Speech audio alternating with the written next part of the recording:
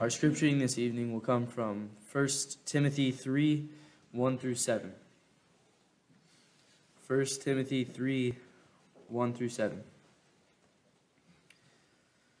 This is a faithful saying, if a man desires the position of a bishop, he desires a good work. A bishop then must be blameless, the husband of one wife, temperate, sober-minded, of good behavior, hospitable, able to teach, not given to wine, not violent, not greedy for money, but gentle, not quarrelsome, not covetous, one who rules his own house well, having his children in submission with all reverence. For if a man does not know how to rule his own house, how will he take care of the church of God? Not a novice, lest being puffed up with pride he fall into the same condemnation as the devil. Moreover, he must have a good testimony among those who are outside, lest he fall into reproach and the snare of the devil. All right, it's good to see everybody tonight. Hope you have your Bibles with you. We're not going to hang out in 1 Timothy 3 too awful long. We are going to start a series tonight on church organization. We're going to start with the eldership. And this is something, we've been doing this overview on Wednesday nights of the different books of the Bible. And we did 1 Timothy. It's been a few weeks now, but as we kind of did that overview, I think we spent 2 weeks overviewing 1 Timothy. Because we talked about elders and deacons one night at length. And so, since that time, I've been putting some thoughts together and some material together. I think this is a subject that we need to address like once a year. Not necessarily on any certain schedule, but thinking of what a congregation needs to hear and things we need to be reminded of. And our current elders and perhaps men who would serve in the future as elders, you can benefit from this, and I hope that you do. So I thought about how to handle the material and what the Bible says about it, because the Bible says a lot about elders. I think next week when we study, we're going to talk about some things from the Old Testament, because Israel, the nation of Israel, had elders, and there's quite a bit said about them. The Egyptians had elders. Pharaoh had elders, we learn in Genesis chapter 50. The Moabites, all of these nations, the Ammonites, they all had elders. And then we come to the New Testament, we read about the establishment of the church, and we read that the church is to have elders. And so tonight what I want us to do as we think about this is just look at some terms, lay down some groundwork, and then we'll go from there in future lessons.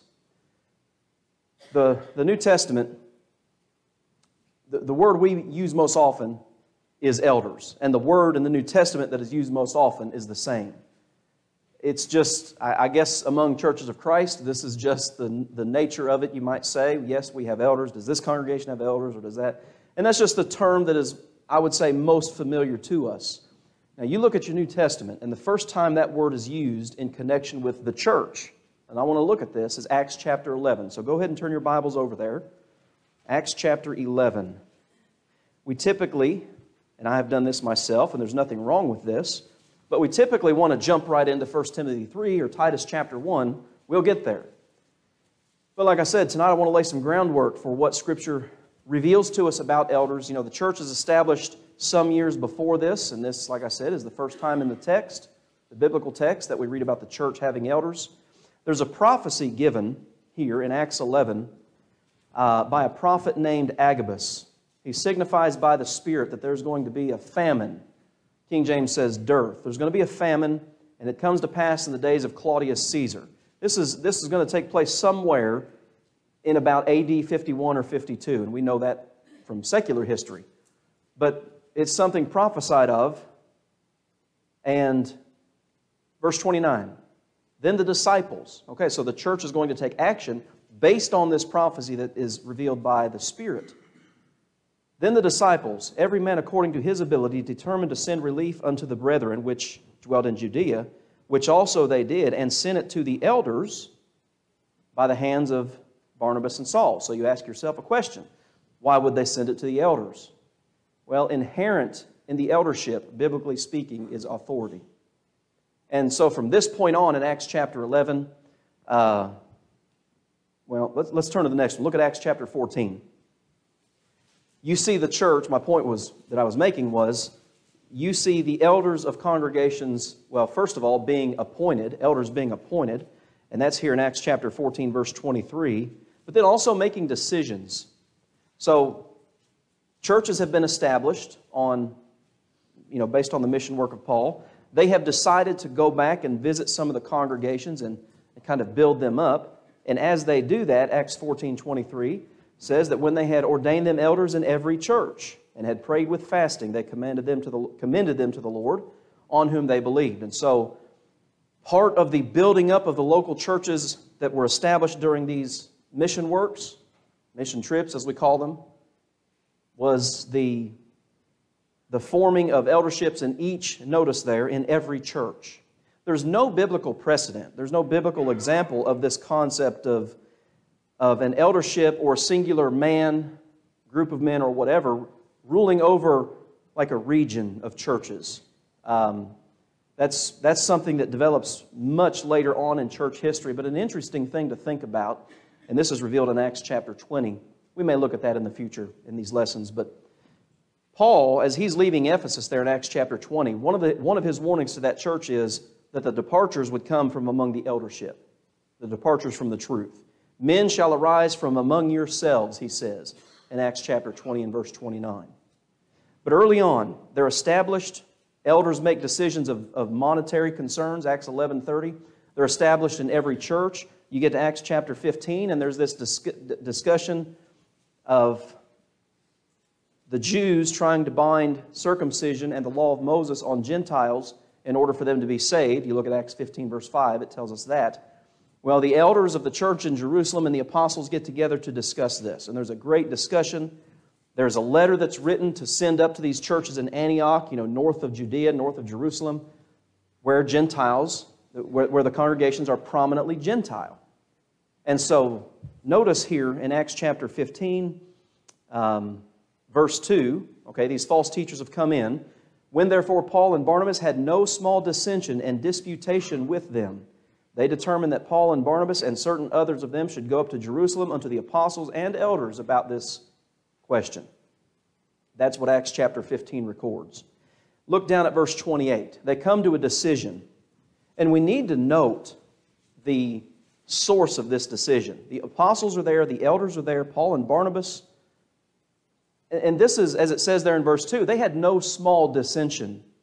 This is a pretty significant turning point, you might say. I don't know if turning point's right, but a pretty significant event in the church, in the history of the early church.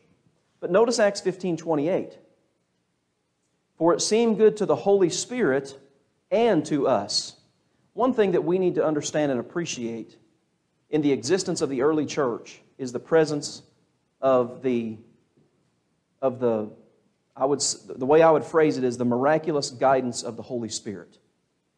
Jesus told His apostles right before He left the earth, He said, I'm going to leave. This is John 16, beginning in about verse 7. And it's going to be for your benefit that I leave, because when I leave, I'm going to send you the Holy Spirit, and He will guide you into all truth. So in the early church, you have these men, these apostles, who are guided by the Holy Spirit. These apostles are able to lay their hands on individuals and pass on the gifts of the Holy Spirit, according to Acts chapter 8. Some of those gifts were the gift of knowledge, the gift of wisdom. That would be beneficial to an eldership. If you've served as an elder, or if you are serving as an elder, it takes wisdom, doesn't it? Not just a knowledge of the biblical text, but wisdom from experience to make certain decisions. Anyway, Acts 15:28, it seemed good to the Holy Spirit and to us. Why do you think the apostolic decision here and the decision of the elders seemed good to the Holy Spirit too? Because they're guided by the Holy Spirit. They're not going to come to a decision that would be contrary to what the Holy Spirit would reveal to them. And so we cannot forget that. To lay upon you no greater burden than the necessary things. And again, getting into Jew and Gentile issues here, I don't want to talk about that. But all throughout Acts, you see, after Acts 11:30, elders are mentioned. 1 Timothy chapter 4, if you read a King James Version, you're going to see this word presbytery. Timothy was told to not neglect the gift that had been given him with the laying on of the hands of the presbytery. Well, that's the same word that's translated elder in every other verse in the New Testament, and it should have been translated as elder there. Paul had laid his hands on Timothy. That's how the gifts are passed on, the miraculous abilities. And the elders were there when that happened. The elders in the church at Ephesus. Remember, Paul had left Timothy in Ephesus. We talked about that. Remember, he left Titus in Crete, and he left Timothy in Ephesus. And so you see all of that playing out in these other texts. Titus chapter 1, of course, talks about much like 1 Timothy 3, although there are some variations in the requirements of an elder. James chapter 5, 1 Peter chapter 5. We're going to look at all of those passages as we go through this series of lessons.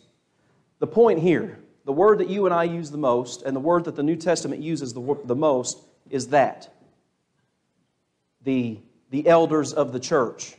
Presbyteros is the term. And like I said, in one passage it's translated as presbytery, and the rest of those passages, elder, singular, or elders. And it refers to a man who is older, one who is aged, or, depending upon context, it has to do with experience, which experience comes with being older and being aged. The next word in the New Testament, by order of how often it's used, is the term bishop and overseer. And if you looked at the scripture reading tonight that Garrett had for us, if a man desire the office of a bishop, he desires a good work. Have you ever, we've had this discussion, and I used to say this, and we'll talk about it when we get to 1 Timothy chapter 3, but I've often heard it said that the first qualification is desire. But I'm going to show you something from that text when we get there that's not quite what it says. Because it says, if a man desires the office of a bishop, he desires a good work. A bishop then must be. The qualifications start in verse 2. But the point is here, when we're talking about bishop, it's used several times, or overseer. Acts chapter 20, when Paul's talking to the elders at the church in Ephesus, he talks to them about their role throughout that text, beginning in verse 17. Get to verse 28, he said that they had been made overseers by the Holy Spirit. If an eldership, or if a congregation has an eldership today, and they're appointed scripturally, they are still made elders by the Holy Spirit. Because the Holy Spirit has revealed in Scripture what it takes for a man to be an elder, but also then what his role is in the local congregation as an elder. And that's something that's significant, I think, for our current elders to always keep in mind. And again, perhaps those men or younger men who are here who perhaps one day will serve in the role as an elder of a local congregation. This is not some type of political appointment. It's not some type of power grab or anything like that. This is something that has been designed by the Holy Spirit for the function of the body of Christ in a local setting. If you meet the qualifications of an elder and you're willing to serve in that capacity, you serve as an example. Remember 1 Peter chapter 5, not as lords over the flock, but as examples. You have been made an elder by the Holy Spirit. By political, I mean it's not about, at least it shouldn't be about, who your friends are in the local church. Well, such and such they want me to be. It's not anything about that. Serving as an elder in the local church it's a great responsibility, but it's also a great blessing. And we need good, faithful elders in a local congregation. But Acts 20:28 tells us that they're appointed by the Holy Spirit. We'll discuss that as we go throughout this series of lessons. Philippians 1:1 talks about the church in Philippi with the bishops and deacons. To the saints at Philippi with the bishops and deacons. It's interesting. We have, I would say, the way the church is organized and driven itself through the years, they've added a third category, and the preachers. But the New Testament doesn't ever do that. In terms of church organization, you have the saints, the bishops, and the deacons. That's according to Philippians chapter 1 and verse 1. 1 Timothy 3, 1 and 2, we've talked about that. Turn over to 1 Peter chapter 5, and let's look at this just quickly. 1 Peter chapter 5. And I've got verse 2 up here, but we'll look at the first two verses. The elders which are among you I exhort, who am also an elder. So this is a reference to Peter, being an elder in a congregation. And a witness of the sufferings of Christ and also of the glory that shall be revealed. Feed the flock of God. Some of you may have a version that says shepherd. Some of you may have a version that says take care of the church of God. And that's what this word means. In its form as a verb, it's some action that you take. It's feeding, it's tending to, it's caring for. And that's precisely what we're talking about. in the next word that we're going to discuss. But notice here, you feed the church of God which is among you. But how do you do that? By taking the oversight. That's the word we're talking about right now. The bishop or the overseer. Look at that word there, the episkopos, scope. You hear that word scope in there? Epi is a preposition that means over, and scope means you're looking at. You're watching over a local congregation. And that's what an elder is. A watchman, one of the definitions, is a superintendent. So you feed, kind of getting ahead of myself here, you're a pastor as an elder, and you do that by taking the oversight thereof. That's part of the work of an eldership. And so that's our next word here, pastor and shepherd. So we've got elder and presbyter. We've got what we just looked at, bishop and overseer. And now we have, on the next slide here, pastor or shepherd. You've got 6 terms in your English Bible that come from 3 Greek words. And all of these terms, one thing that we need to understand, and we'll talk about it here in just a minute more, but they're descriptive. They describe something being done. These are not religious titles. Anyway, let's think about pastors and shepherds. Since I've mentioned it a couple of times, let's go to Acts chapter 20, and we'll look at it with this particular point. Acts chapter 20.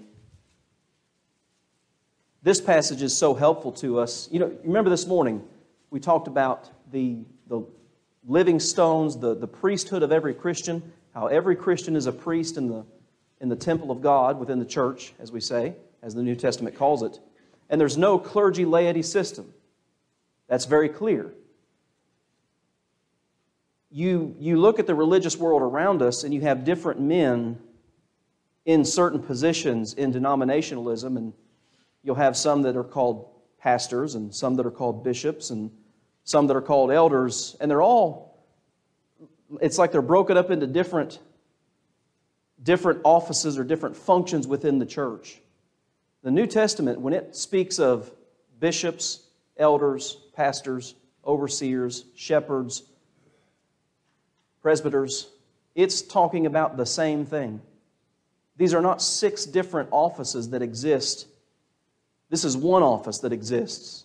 And all of these terms describe what's going on here. So Acts 20, I've had you turn there, really helps us see that. So look at Acts 20 and verse 17. And from Miletus he sent to Ephesus, and he called the elders of the church. That was the first word we looked at. Look at Acts 20 and verse 28. Take heed therefore unto yourselves and to all the flock over which the Holy Spirit has made you overseers.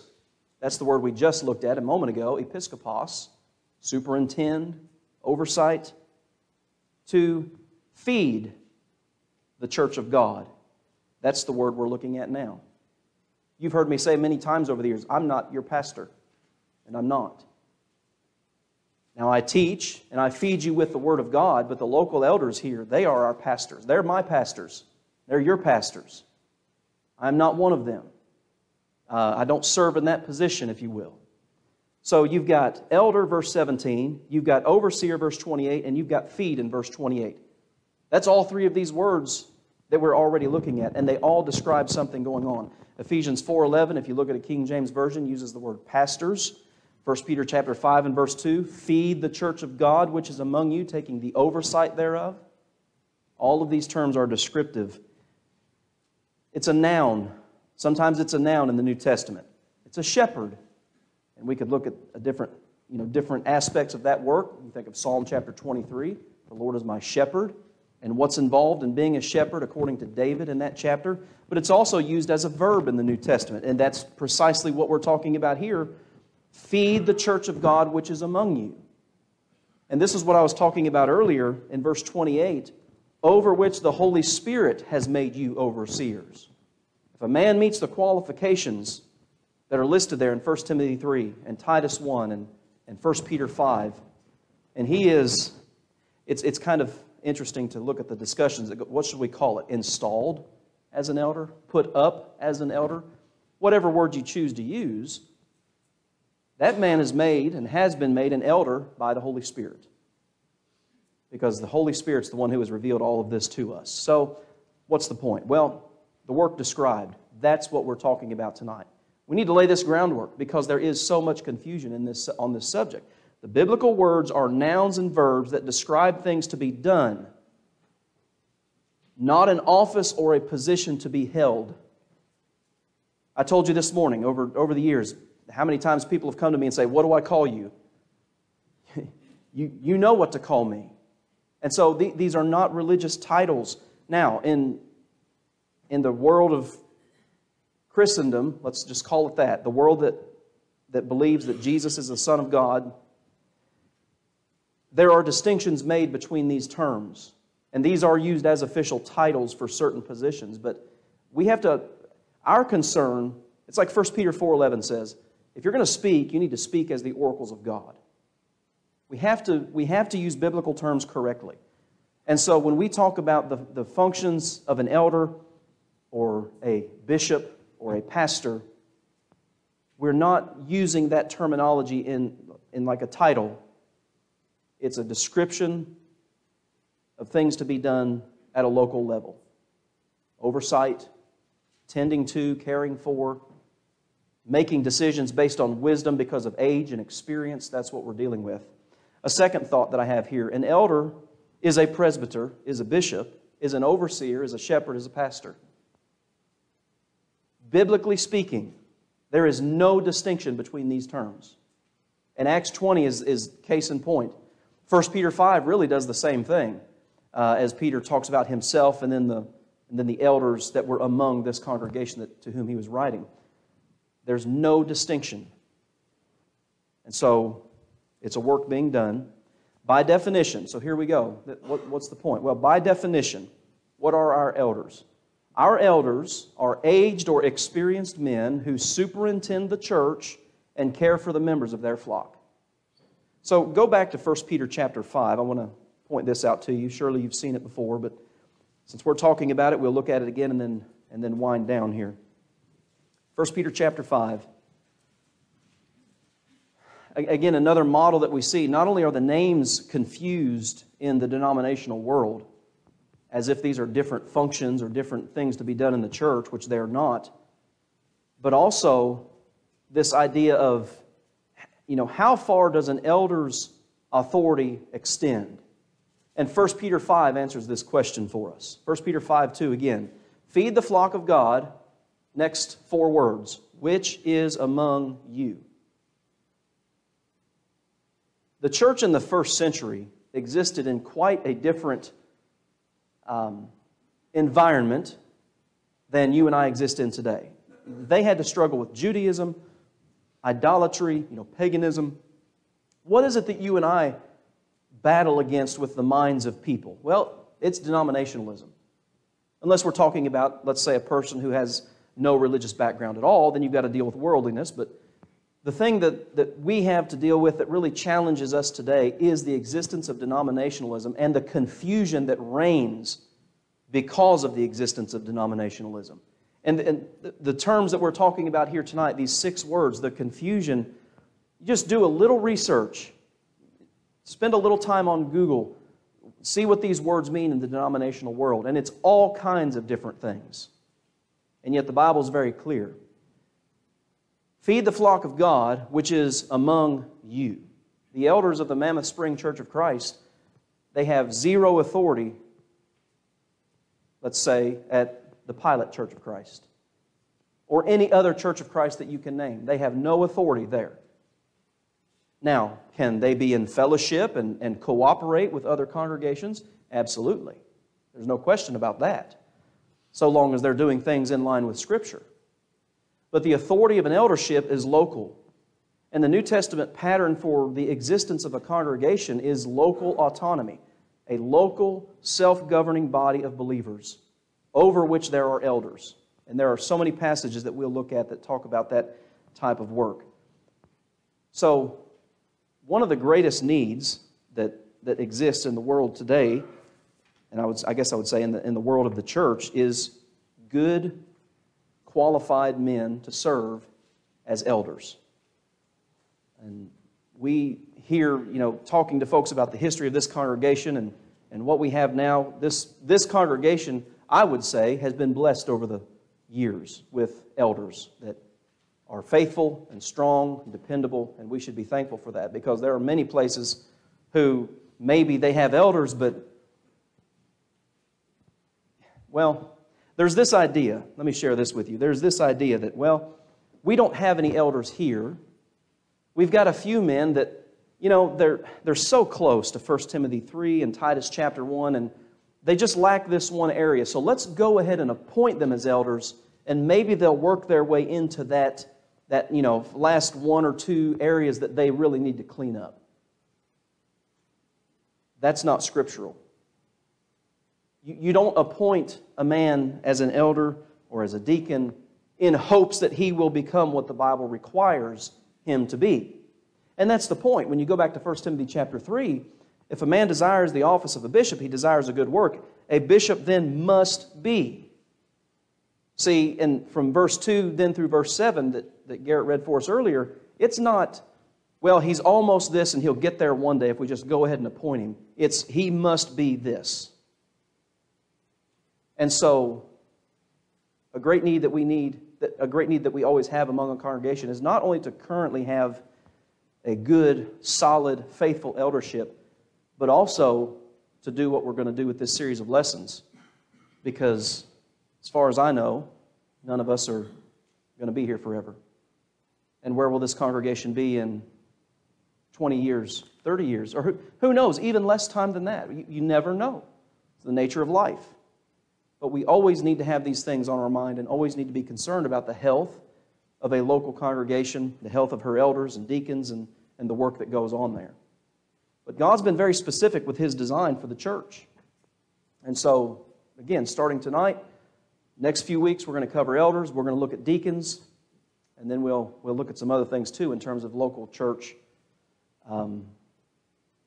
work and organization. Well, it may be that there's somebody here tonight who needs to become a Christian in the first place. And it may be the case that you've never really studied about it. You know, what does it mean to become a Christian in the first place? Well, the New Testament's very clear on what that takes, to have your sins washed away, to be added to the church. And we're going to extend this opportunity that maybe if you're here tonight and you know what you need to do but haven't done it yet, or maybe you're in a position where you are interested and you'd like to learn more and study, well, we're going to offer an invitation, and if you'd like to come forward and respond to the gospel, we'll be more than happy to do what we can to help you. Maybe you're here tonight and you've obeyed the gospel, but you've not remained faithful. This is going to be an opportunity for you to turn that around. If there's sin in your life, repent of it. And we'll do whatever we can as your brothers and sisters to help you through that. So if you need to respond to the gospel tonight, let's do it right now as we stand and sing.